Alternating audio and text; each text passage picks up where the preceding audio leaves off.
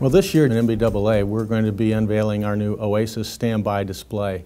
And we're really excited about this. We've been in development now for quite some time. We're getting very close to certification toward the end of this year.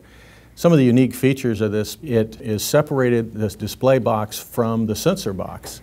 And this allows us to provide two displays at the cost of very small upgrade cost to get two displays as opposed to trying to buy two complete sensor packages.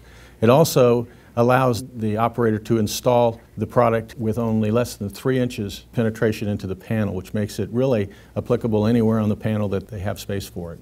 The pedigree of Aerosonic is standby instrumentation, measuring air data, going all the way through our probe and sensor devices, all the way back to our altimeters and airspeed indicators. They really do all these same functions. It's just this is the new state-of-the-art way to do it.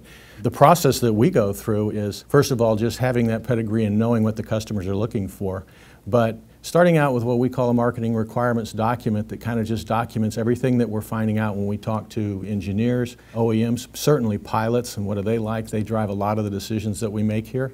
And then going through the whole process of development through engineering certifications, very long and drawn out and expensive process. We're excited to be where we are right now in that process, which is a little bit on the exhale. We're going for full TSO, of course. This is not an experimental product at all. It's going through all the DO 160 environmental testing. This product has already been through most of that.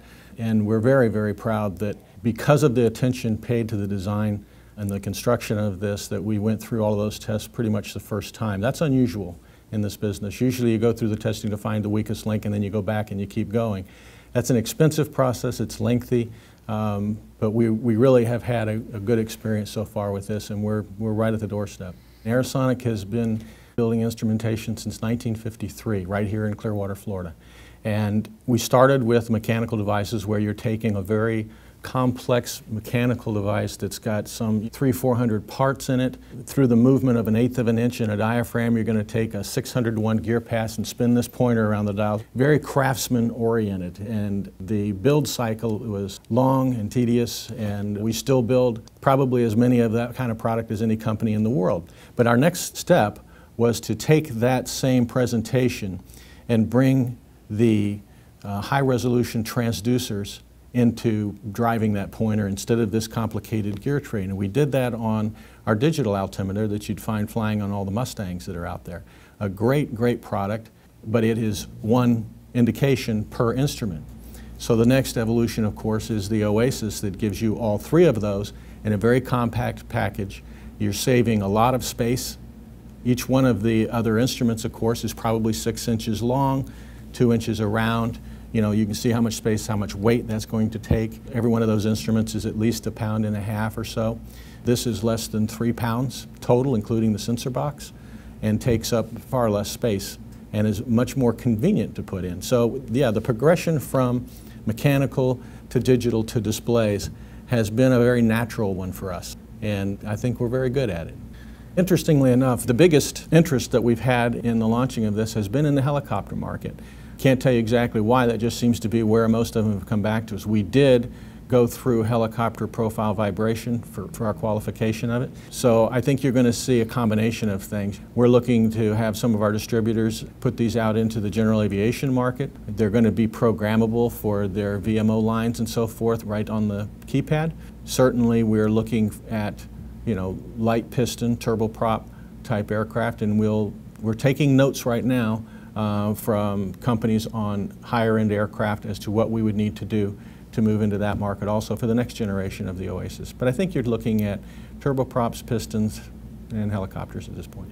What we're going to introduce here is going to be the most capable, the most versatile, and the most affordable standby display system that you can get anywhere. The basic unit with one display in the ASUs is going to be introduced at around $12,000. When you compare that to some of our better altimeters, better airspeeds, and the typical attitude indicator that's out there, that's far less. You'd spend that much on 2 out of those 3 instruments, much less the third. When you look at our ability to drive 2 displays with one sensor box, that's a huge savings. If somebody wants to have the standby display over the co-pilot and the pilot's direct vision, it's really not a big step up to do that with this product. If you were to do that with some of the competing products, you're going to have to pay for it in whole new AHRs and all your air data sensors and everything that drives all the cost in this product, really. We've been in development for about a year and a half, and like I say, we're looking at right toward the end of this year being certified. The biggest thing that we ran into was when we decided to separate the sensor box from the display because of the available space behind the. It's kind of the instrument of last resort, and it's also the one that's the last one sort of designed in. It seems like, because the big decision is what major panels are we putting in there, and as you know, they're getting bigger and bigger. And that means the space available on the panel is less and less, and the space behind it is less and less. So I think the biggest thing that we got was the screen itself being viewable from different angles and not washing out. You can see that what you've seen since you've been here, that you can't wash this screen out. You can walk all around it and you're going to be able to see it and read it. It's an extremely high quality screen that we've got on here.